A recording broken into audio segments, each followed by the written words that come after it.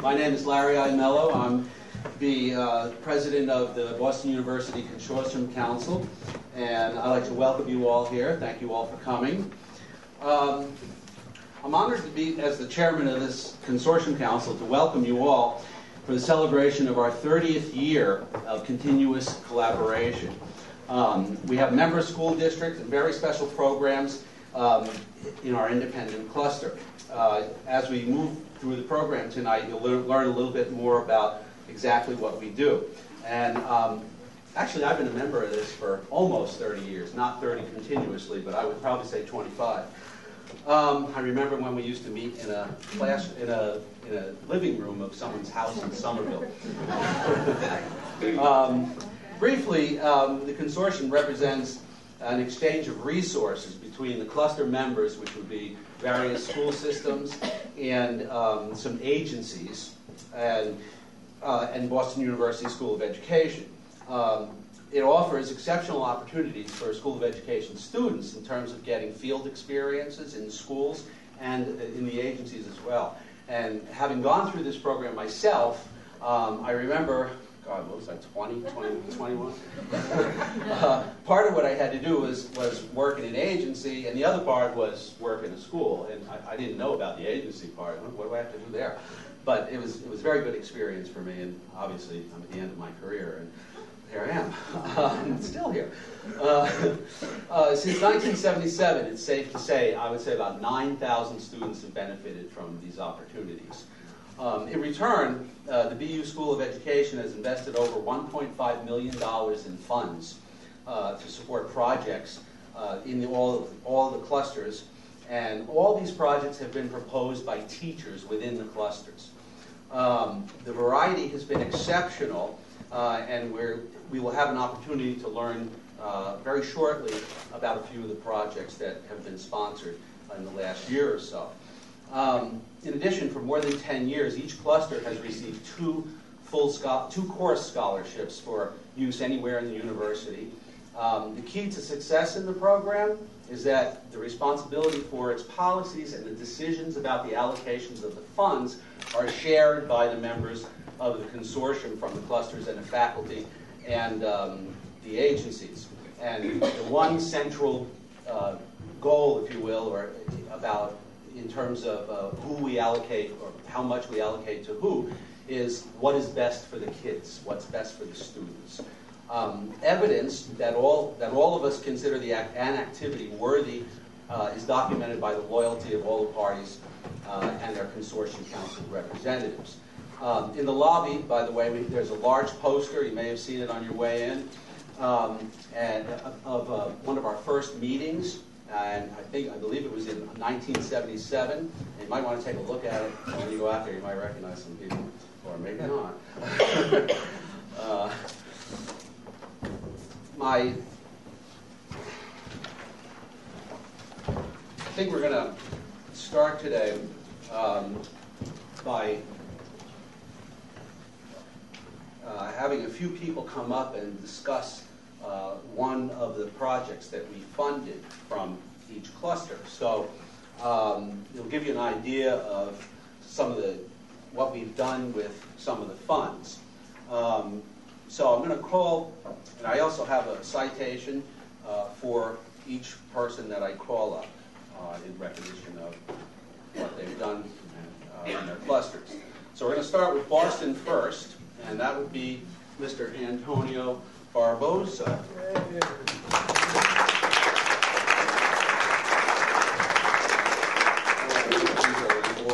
And why don't you give us a little chat? Good afternoon. As he said, my name is Tony Barbosa. I'm the principal of the Woodship School, which is located right down the street in Brighton Center. It's a K0 to grade 5 school. And I wanted to recognize some of the people in the audience. Dr. Muriel Leonard, I don't know if she's coming, actually she's the deputy superintendent for Boston. And Nancy Samarowski, I don't know if she's there as well. Dr. Leonard just came in over there. She's a great supporter of our valued partnerships. And so is Nancy Samarowski, assistant superintendent. And I also want to recognize some of my colleagues, Jerry Ford, principal of the RS Men's School, K-12. And also want to recognize some of Boston's finest from the Winship School, teachers Lisa Llorente and Tina Papadatos. It is a great pleasure that I say a few words about the value of BU's consortium to our schools. First, the students interns we get from BU, simply put, they add to the diverse fabric of our staffs, of our students and families. They bring that enthusiasm for continuous learning, while at the same time they delight themselves with excitement in sharing some of their own learning acquired in their first years of preparation for the most rewarding career in this world. Secondly, I want to thank the consortium for their innovative ways, and specifically for their funding, enabling staff to carry out special projects, whether it be a single individual or a small group of individuals, other activities that benefit the general welfare of the whole school community, and yet other projects, such as at Winship, where the funding helps support the school's efforts and shift to a real focus on science education and science learning. Most recently, the funding received from the consortium has enabled us to purchase materials to add to each of our classrooms' exploration centers, such as books and instruments to support the science curriculum, and to conduct experiments. This funding has also enabled us to purchase nonfiction, science-based guided reading materials to integrate the science within the literacy block and into other subject areas throughout the school day. I could go on and list many of the areas where we could use this additional funding. As you are probably already making a mental image yourselves of where you could use it as well. But for now, I just wanted to close by saying once again, thank you to Joan Lee and the board for the opportunity we've had over the last 30 years, and to request that they continue to strengthen our partnerships. Thank you very much.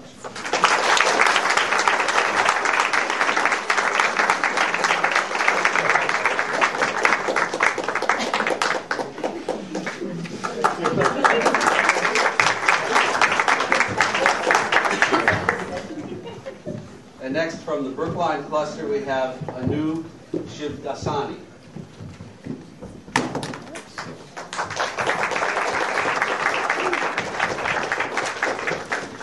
Well, a week ago, I received an email saying the BU Consortium needs a person who's a recipient of TADF grants to come and talk at a consortium meeting, and I was it, because I received the most grants from TADF in the Brookline district, so I'm here with my colleagues Martha McDonald and Marie Lavelle, and I was told to make a presentation board. So I did my okay.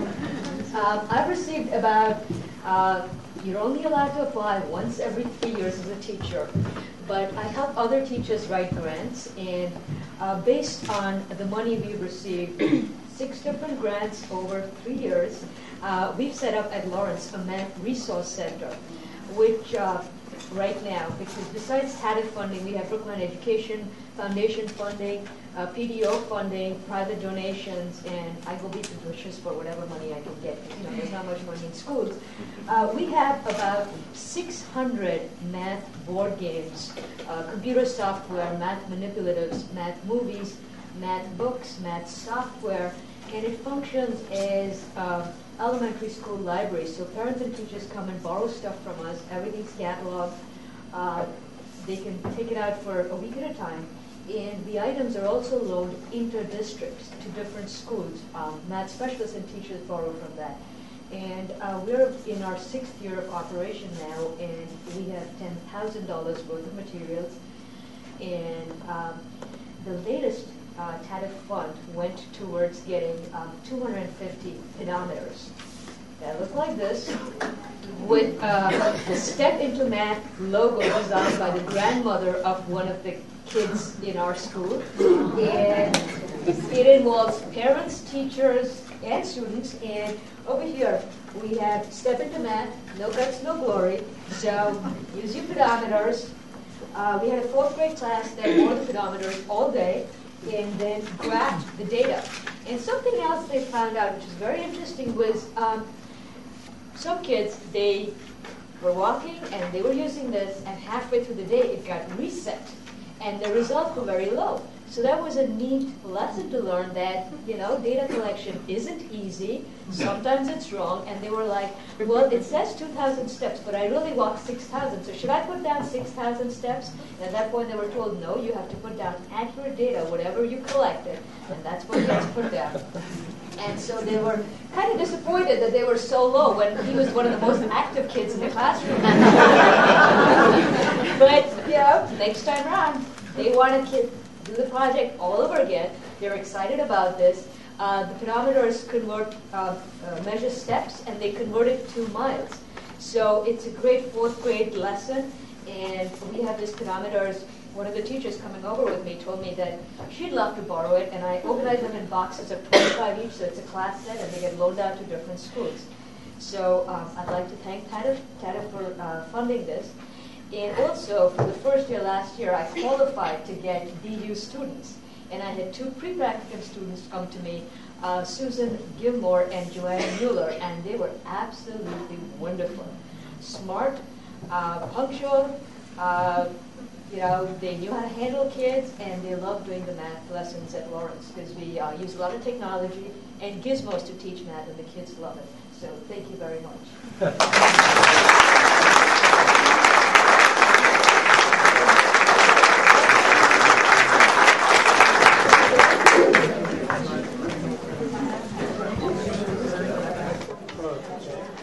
Okay, and from Chelsea, we have Joseph Mackey.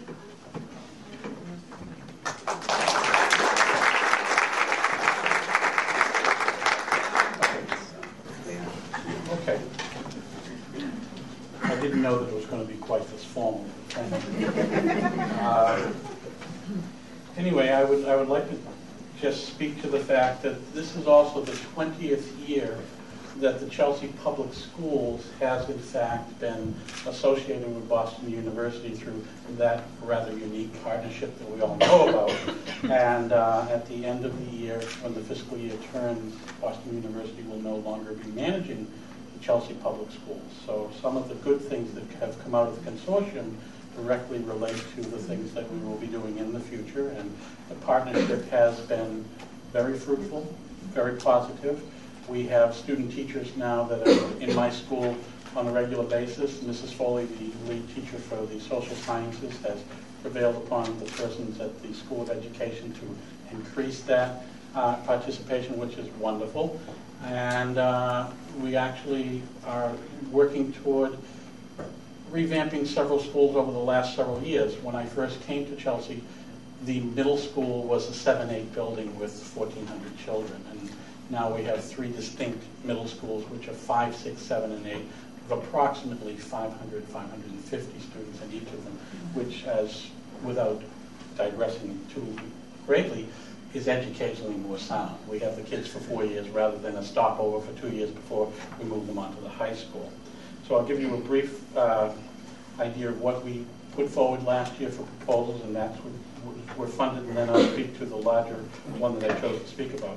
So literally, last year, the consortium funded the Harvard Model Congress, and then it was a read-at-home library at the Sokolowski Elementary School, which was a wonderful gift to the school. And then there was a character education program at the John Silver Early Learning Center, centered on the theme of I can, I am, and I will. And then there was a band trip to the Heritage Foundation in New York City with Chelsea High School participants, and an after-school extension yearbook program at the Wright Middle School, where I am the assistant principal. And literally what that was that it funded 2 teachers to teach computer processes to kids in 5, 6, 7, and 8. They took the pictures, they designed the yearbook, they cut out the middleman, so we were able to actually publish a 40 to 45 page full color yearbook for the first time at less than $5 per kid, because we didn't need to go to the publisher and pay the exorbitant prices for layout and so forth, because our kids learned to do layout and design on site, and so we could literally cut the process down to a third of what would have been the actual cost. And then, there was an exchange trip to New York City with the 3 participating schools, the Wright, the Brown, and the Clark Avenue Middle School. We also had grants asked for funding for the Model UN, and if that had come to pass, they would have gone to the United Nations, they would have met with a specific ambassador, and then they would have taken a day trip to Ellis Island. And then there was also a funding for the Blue Man Group.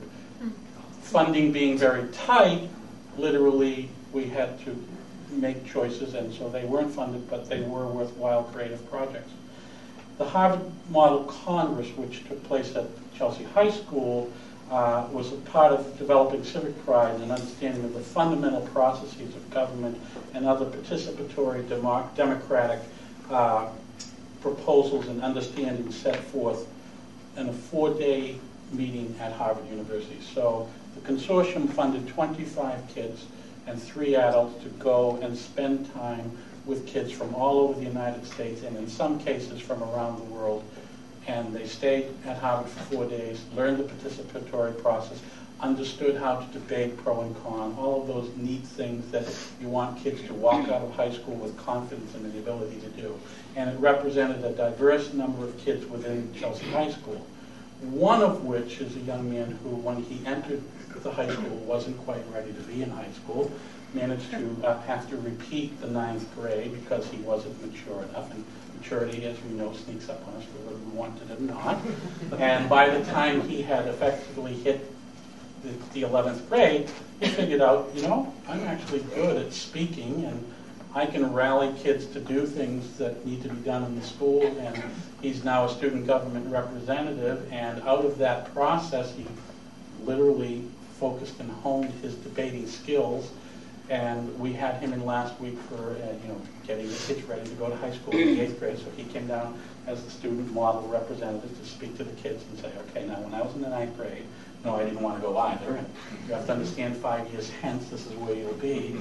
And with that, he made the announcement that he is running for election as the district council representative from Chelsea in the 6th district. And judging from the way the kids responded to him and what I've heard in the neighborhood, I think we have an 18, 19-year-old who will be a city councilor in June.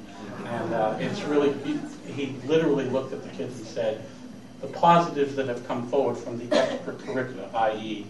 the Harvard Model Congress, have honed his focus on where does he want to be and where does he want to go. And that is a tell of good, and that's an important thing to note. And that's when the kid went, oh, okay. So they're not just giving us the dribble. There's a reality model here, and they understood him. And this is a street tough kid who has made the 180-degree transition. And I think he could out-talk any 5 people I know, but that will stand him well in politics. So I truly believe he will, in fact, be elected. So if there's anybody sitting in the audience that are the funding mechanisms and the ones that we should prevail upon and cajole and entice or whatever other adjective you'd like to use, I only say to you that if you could increase the funding, it is worthwhile. I have young, excited staff that, given the opportunity and those little pieces of extra money, it can make a world of difference. And I will put this in perspective so you'll understand. You're looking at someone who's one of 16 children, and education has been the catalyst for my success in life, and I assure you I'm not the most successful one of the 13 boys and 3 girls in my family. But my father expected us to finish high school and go on to college, and education is the key that can make or break a kid. So what we do here is critically and utterly important. And I thank you for the things that you have done, and I thank you for your continued support.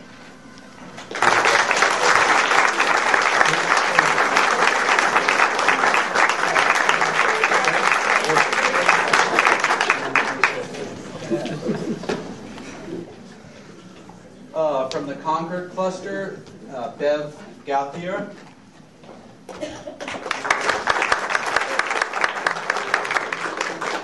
Hi. For the past 30 years that the Alcott School in Concord has been associated with the Consortium, it's been a really wonderful collaboration, I think, for both of us.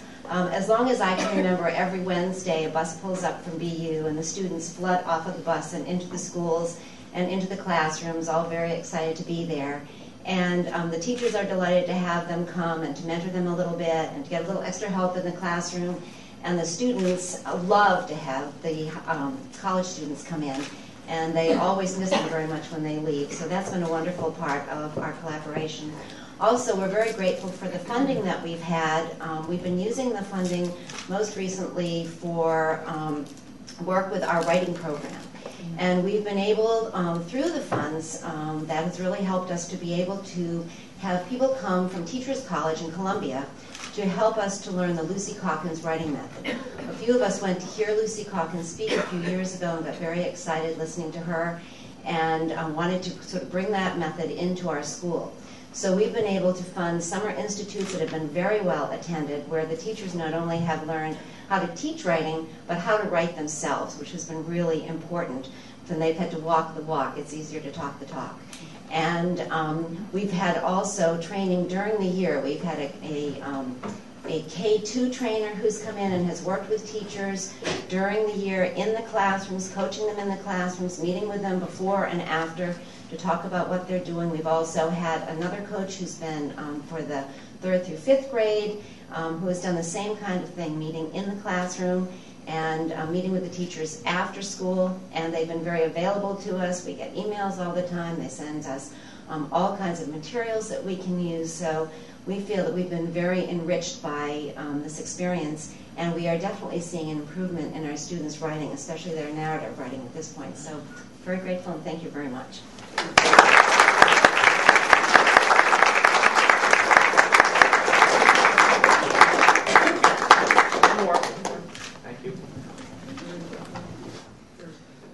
And the independent educational institutions, Tom Krusinski.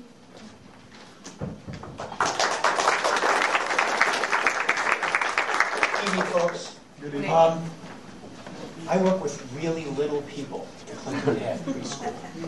And I'm thinking that it's very touching to hear all the good news about education and all the things, the creative programs that are happening because of BU and the Consortium, instead of all the bad news about people being shot and stuff like that that you see on television. So I wish this was on television and the other stuff would be put in the closet.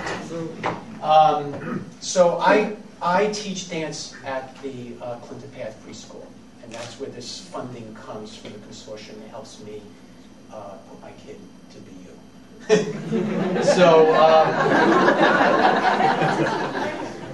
but for me, dance is really a springboard into teaching kinesthetic creativity.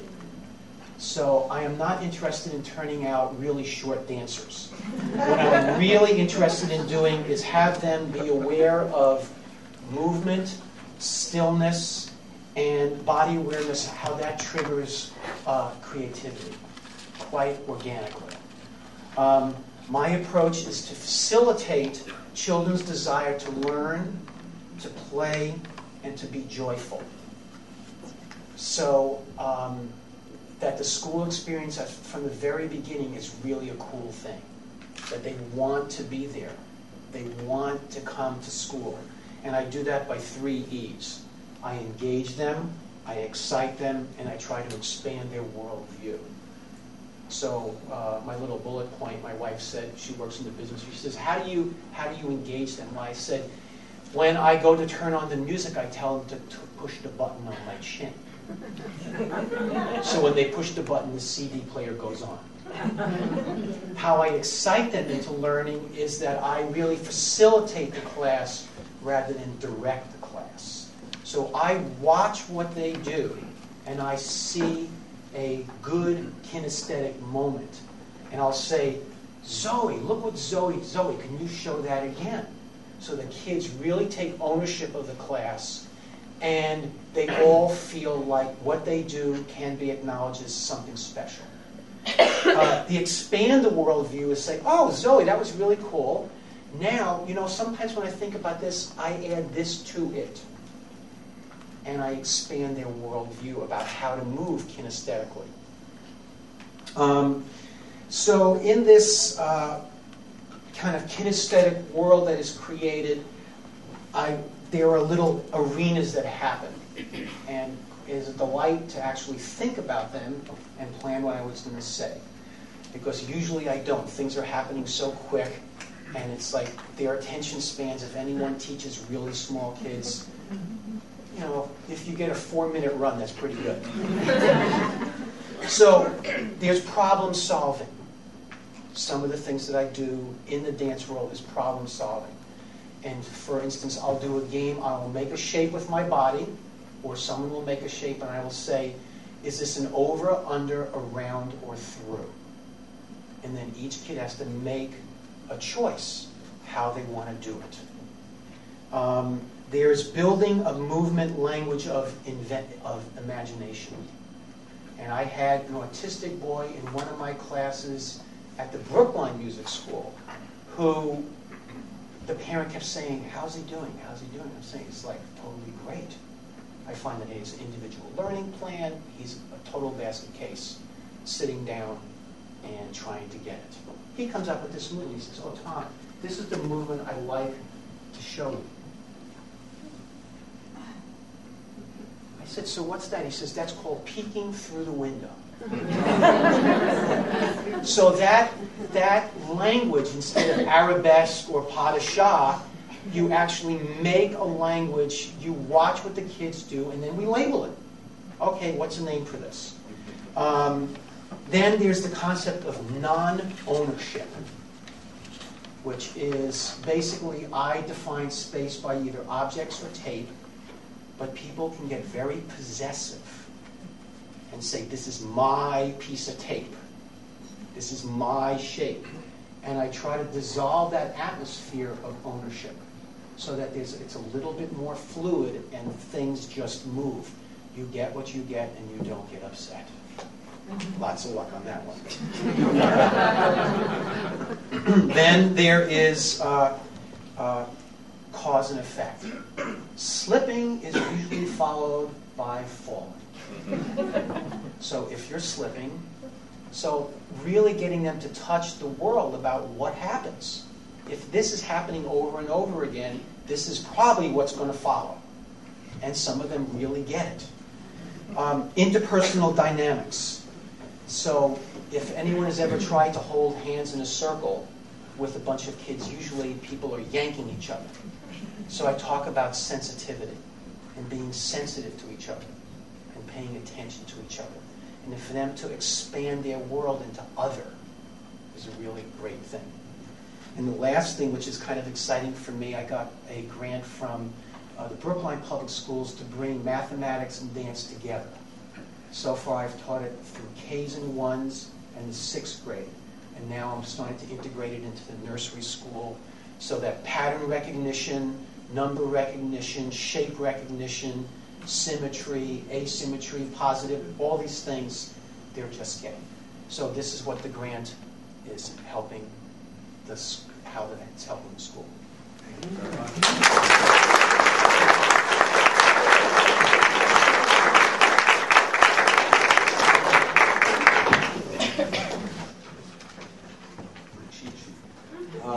From the Newton cluster, Maura Tynes.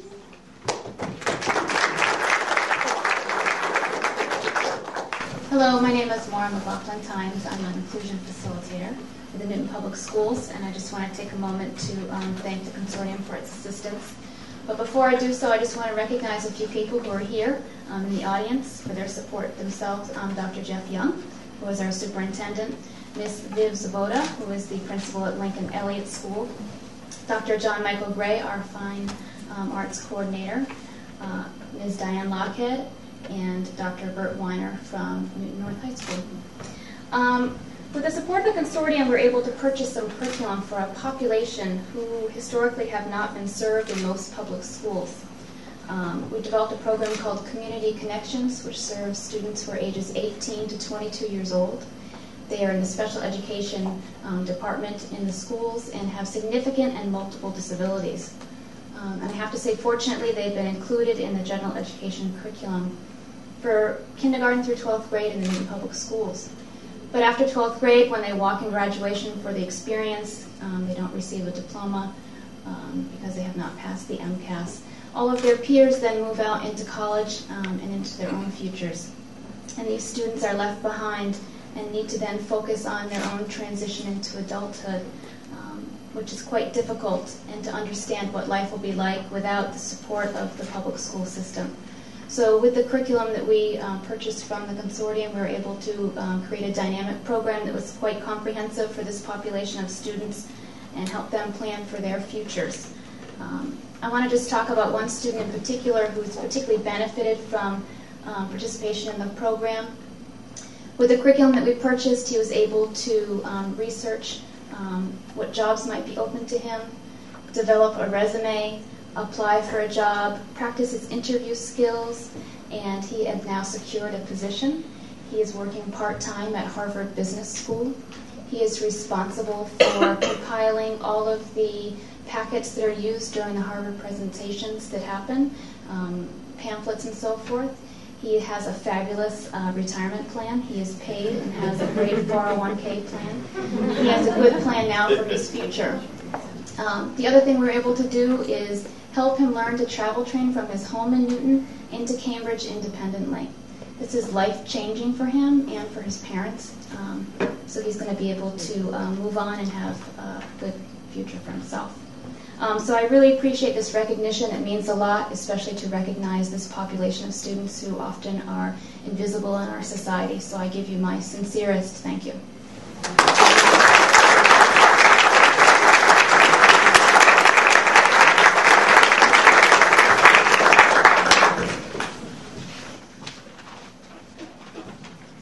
My turn.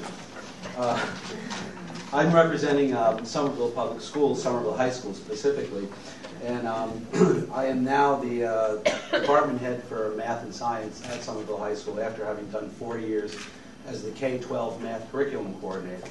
One of the things I can speak about, well, gosh, I can't tell you how many years we've been lucky to be funded for many projects from BU, but the most recent ones, there are a couple that come to mind, and the first one would be, excuse me, one of my AP teachers. She actually teaches AP Computer Science, A and B. Apparently the College Board all of a sudden decided to change some things in the language, in Java, without getting too specific. And she needed the training, because we expect as many kids, we expect most of the kids who take an AP course to take the test, and we're looking for the scores. Well, she had so she had gone in the summertime for this project to learn all the nuances of the language, and she's implementing it this year. And last year she had a 75% participation rate, and the 75% of the kids that took the test, we got all of them got 4s and 5s. So we are now looking that she's gone to the training. Of course, we're looking for more 5s. And we're looking for a bigger participation rate as well. I also had a physiology teacher request fetal pigs and sheep's brains and all those kinds of good things. Well, anyway, she just told me, I asked her to write me a little paragraph today, and of course I left it in my pocket somewhere, but I remember what she said. They were dissecting a pig, which is one of the items that we got from BU. And few of them. There are about 10 of them. And I happened to be there. I did her observation report while she was doing the dissection. And these were the kids in physiology are mostly nursing students. And this is going to sound like a strange mix, but nursing students and cosmetology students. And very interesting. And they were totally engaged. She got a good observation report, needless to say. But one of the kids went to Bunker Hill and came back to talk to her. And she said, there was a young lady, and she said, I was the only one in my class at Bunker Hill that had dissected anything before. So she was able to help the rest of the kids in her class at Bunker Hill from what BU has given to us for her and her classes. So I could go on and on, but I'm not with that. And we've done very well by BU for the last 25 years anyway. Well, we're going to head to a different part of the program today. And needless to say, we're grateful for their support from the clusters. And there are two people that I haven't recognized yet that I need to. And it would be Joanne Richard and Deb Falzoy, sorry. They've been very helpful to us and grateful to the dean's host as well and our media staff. So we're now going to head into, I'd like to introduce Dr. Glenn, and I guess. Thanks, Larry.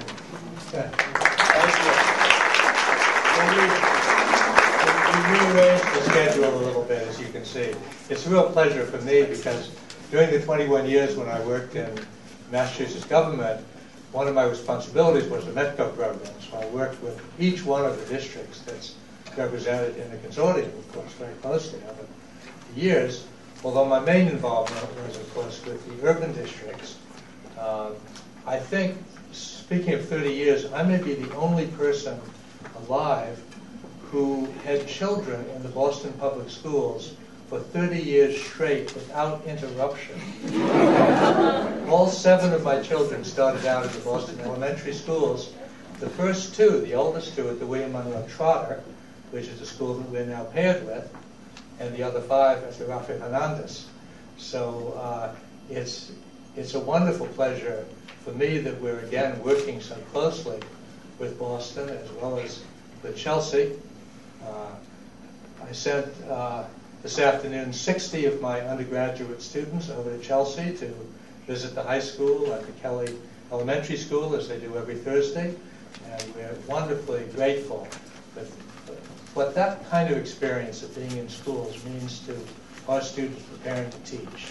They just long for it, and they're so energized by the opportunity to be out and see wonderful teachers. We're hoping this spring we'll be able to do that perhaps with some of the Boston schools as well.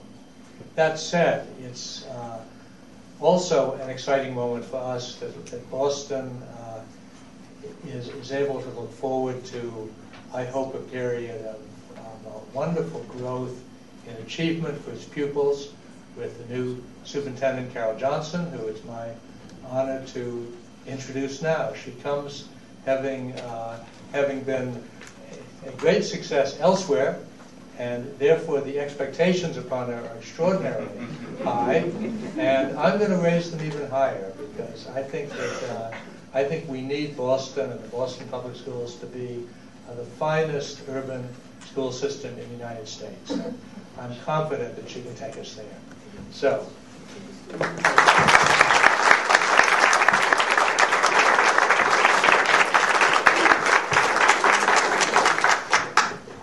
Good afternoon. Good afternoon. I'm really delighted to be here and delighted to be asked to speak to you today. And I have to say that the presentations that you've already heard have been very inspiring and a really true testament to the great partnerships that have existed between Boston University and many of the school districts in this community. I want to especially acknowledge that President Bob Brown was on the search committee, so is in part responsible for my presence here. And certainly Dean Glenn and the Consortium Council Chairperson Larry Iamello, as well as I'd like to acknowledge Associate Dean Dee, whose husband is, made sure that I didn't get too lost as I tried to traverse from the parking lot into this building. So thank you so much for welcoming me here. I was trying to think about 30 years and imagine where we were in public education some 30 years ago. And I tried to think about it, and for some of you who were around then, and just in looking at the audience, I recognize that some of you were, Others, others maybe not so. But we really didn't have iPods and all the technology that exists, and cell phones maybe that were so ubiquitous as they are today. We didn't really serve breakfast in most of our schools as we do today. We did serve lunch, and maybe not to as many students as we do today.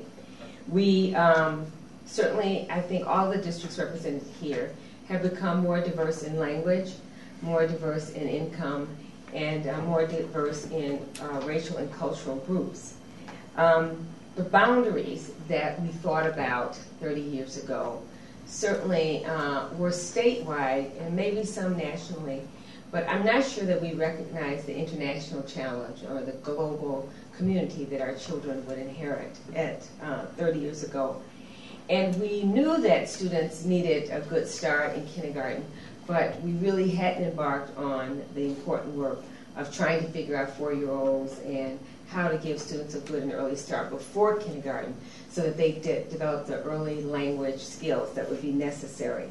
But today, I think that all of those things, and maybe 30 years ago, the people who conceptualized this consortium understood maybe more than most that unless the higher ed reached out to its partners in K-12, not just in terms of recruiting students and offering scholarships, which Boston University has so graciously and generously done, but also in thinking about how these early investments could pay off huge dividends in terms of the quality of teaching and the wonderful experiences that we want not just students to have, but teachers to enjoy. And I think that whether you heard people talk about fitness and science programs, or whether you heard them talking about dance and kinesthetic creativity, or whether you heard them talk about the powerful impact and transformational impact that students who have special needs can enjoy when there are other opportunities extended to them.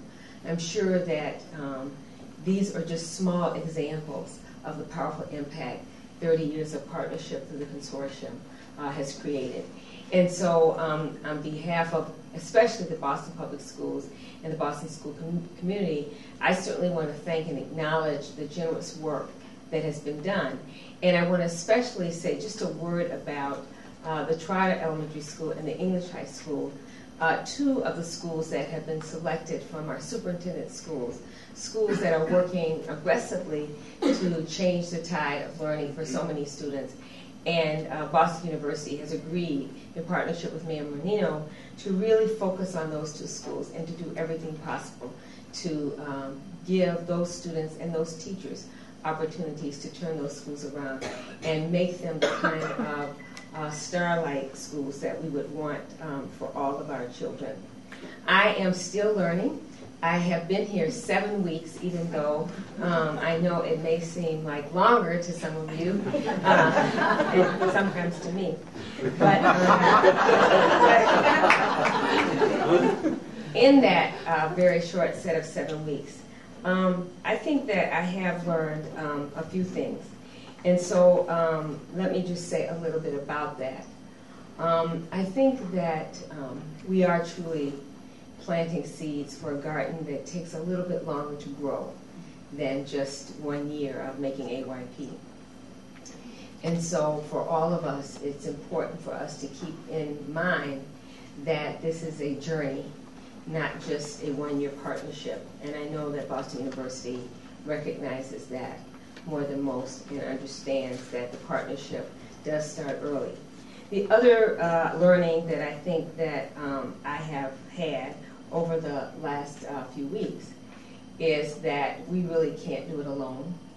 And so those of us who work in K-12 do need the active participation and partnership of the higher education community, as well as the higher education community needs us to do our jobs well and better so that you have the kind of students who can gain easy admittance to your school, but also who can complete college and go on to make valuable contributions to this community. So this partnership piece is critically important to the long-term investments that we want.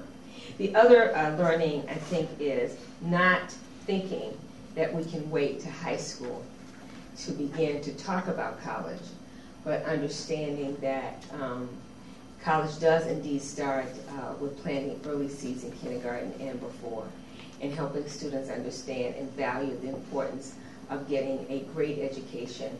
And to me, I was really pleased to hear Tom describe play and the joyful learning, because I think a well-educated person is someone who will be able to not just pass MCAS or be proficient, but who will appreciate the rich arts and music community that exists in the Boston community. Because unless we invest there too, we won't have students who will either appreciate and enjoy the symphony or the pops, or be appreciative of the investments that are necessary in the wonderful institutions that are here that promote music.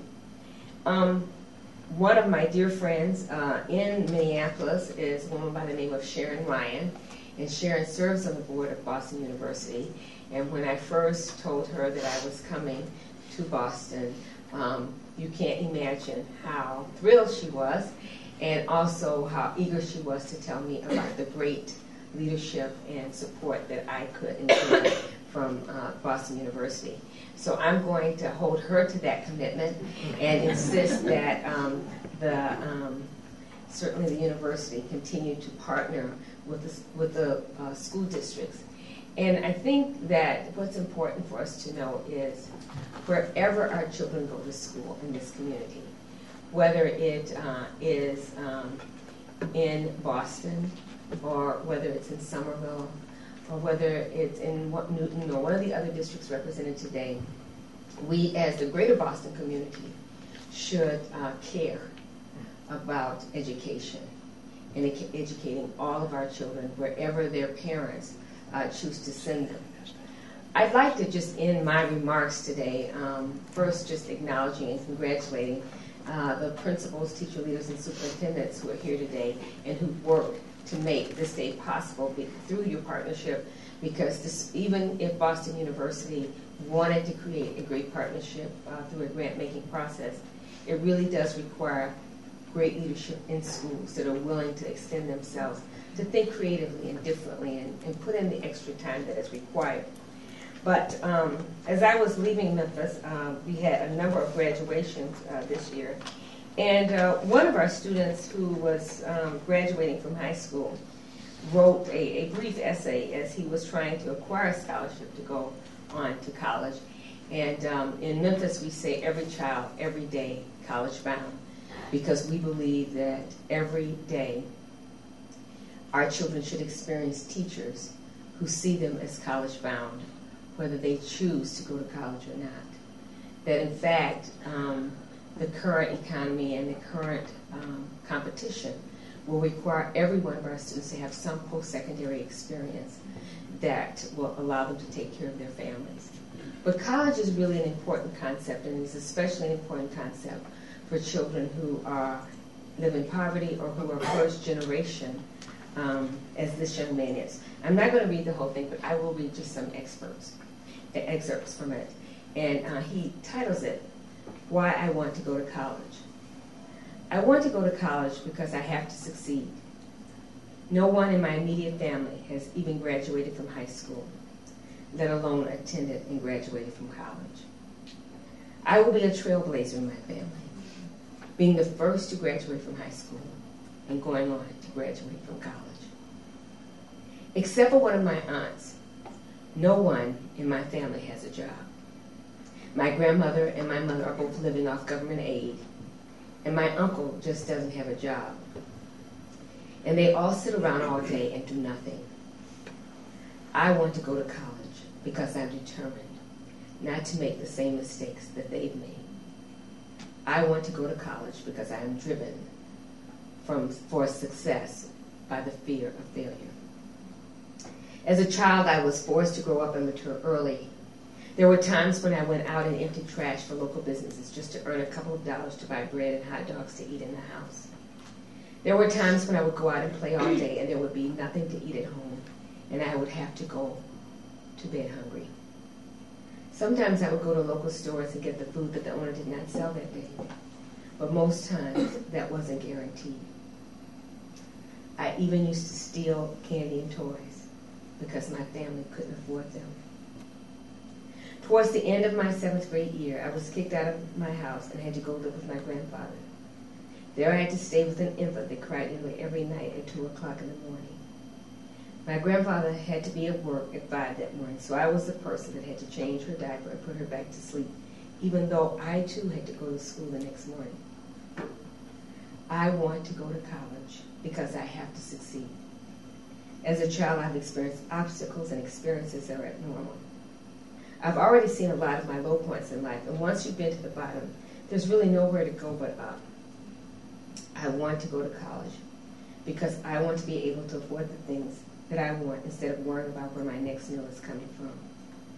And I know that going to college is a necessary step to becoming prosperous and happy in life.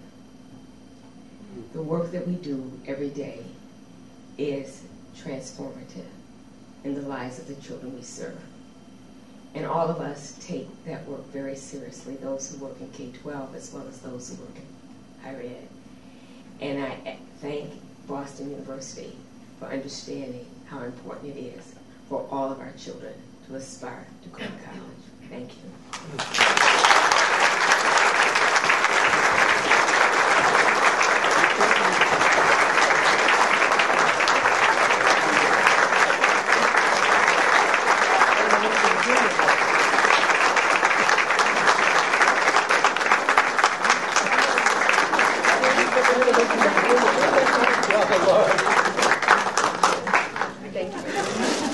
And that's not all. Yes. Why don't you sit down? Okay. Why don't you let me take this? You take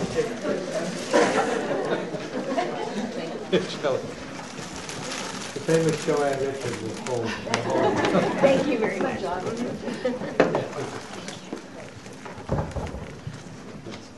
Well, just to, well, this was wonderful. I noticed a number of individuals here, by the way, Dr. Johnson, who in fact are already working with the Boston schools. I see John McCarthy there, who's brought a group of graduate students to work with the coaches at English High School so that they can in turn influence the kids to apply in their academics, the same kind of desire to succeed that they do in their sports. There are others here as well. I won't try to call all the names or I'll miss them. Wonderful to have you here. English High School, by the way, is where I vote. So and my daughter plays Frisbee every night in the athletic field, so I'm counting on John to keep it in good shape. So it's wonderful to have all of you here. We're going to have an informal reception now. We've had enough formal time. Let's get together and talk out in the lobby. And thank you all for coming. Just one. Yes, sorry, Larry. I missed one person. Oh, I'm so embarrassed. Lexington Public Schools, Vicki Schwartz.